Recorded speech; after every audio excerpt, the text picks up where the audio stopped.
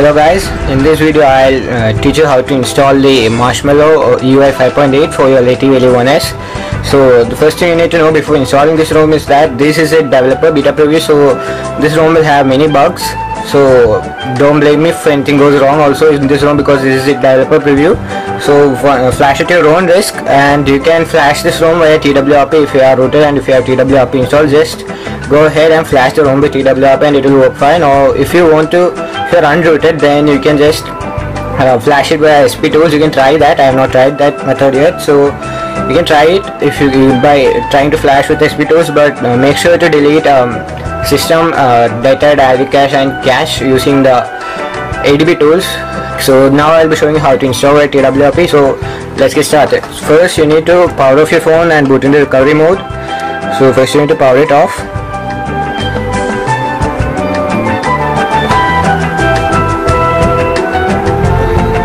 Then boot into recovery mode by pressing the volume up and the power button. You must have TWRP installed for this method to work. Or you can try the ADB sideload method. You can try all those methods which might work. But since I have TWRP, I am doing via this method. And it's also recommended to take a backup of your device, because if anything goes wrong, you can always restore the backup. So you can either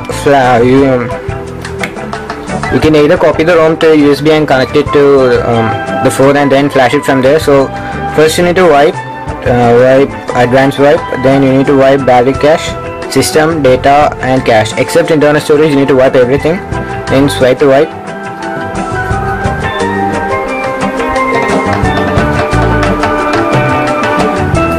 Okay, now go back, again back. Now choose the location where you have downloaded and kept the ROM. So mine is in USB storage. Updates or zip, that will be the file. You can head over to the description and get the download links from there. And if you don't have a TWRP recovery installed, or if you are not rooted yet and you want to root and install TWRP and follow this method, just check in the description. I have provided links on how to install TWRP, etc. So now let's flash the update zip. Just swipe to install. Just like you flash a normal ROM but without the apps and all. And once it's done, you can reboot and you'll get your Marshmallow.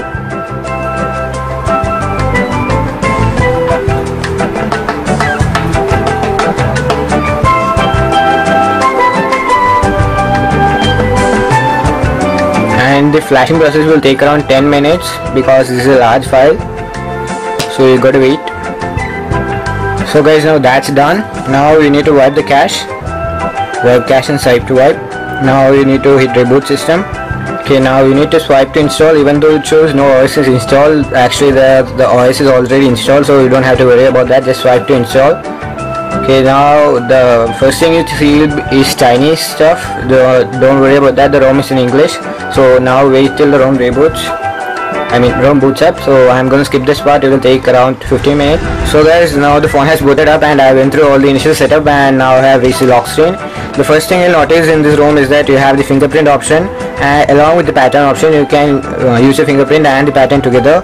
Then the next major feature of this ROM is the fingerprint app lock. You can go to settings, then you need to go and check for fingerprint and password. Then this Chinese thing written here, you can click that. Then you need to draw a pattern which you have set for your app lock previously. Then you need to enable app lock, set a pin or pattern or password, etc. Then you need to lock the apps which you want. Just select them.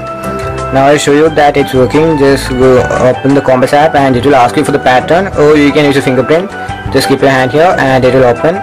So the fingerprint app lock is working 100% fine. And then other major features of the ROM are the live TV, Play Store, Lay TV, Lay Sports, etc. Lay TV, Lay Sports, Live TV, etc. won't work. It crashes because this is a developer preview. And just for verification, you can go to settings to see if you have Marshmallow installed. Just go to about phone, and here you can see it is 6.0 and the UI version 5.8.419D, which means dev. So you can always expect a lot of bugs in this ROM, but still you have the Marshmallow ROM with the fingerprint app lock right here. You can experiment on the other features of this ROM, and there are no major UI changes for this ROM. So that's all in this video. Hope you guys enjoyed it. Stay tuned for more and hit the subscribe button.